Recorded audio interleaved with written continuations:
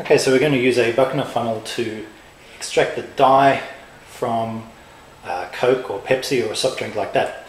The equipment you'll need, obviously a Buchner funnel, there it is, the big stopper.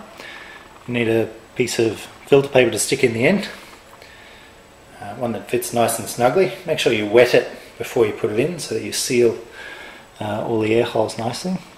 That's with the filter paper in. Okay.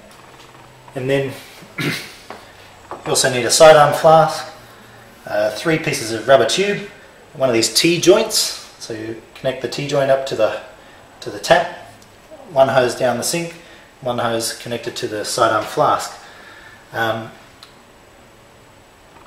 We press the Buchner funnel down on top of the conical flask pretty firmly, and when we turn on the tap, that'll create a suction through the side of the flask that'll pull the filtrate through. In the top of the Buchner funnel, we're also going to put some activated charcoal,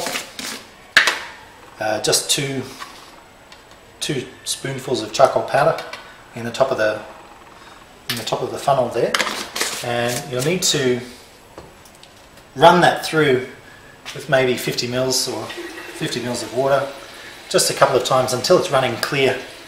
Then rinse out the conical flask and you're all set up. It works better if the Coke is a bit flatter than this, but we've got the suction going. We'll pour it through, hopefully it'll come out nice and clear. Don't put too much through at once.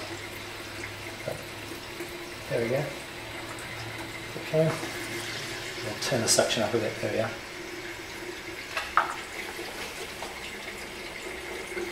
There we go. Get our Coke dribbling through nice and clear.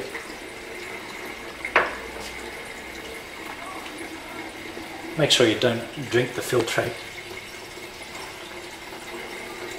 Then you can use Benedict solution or test tape or something like that to test for sugar. There it is, nice clear filtrate. Okay.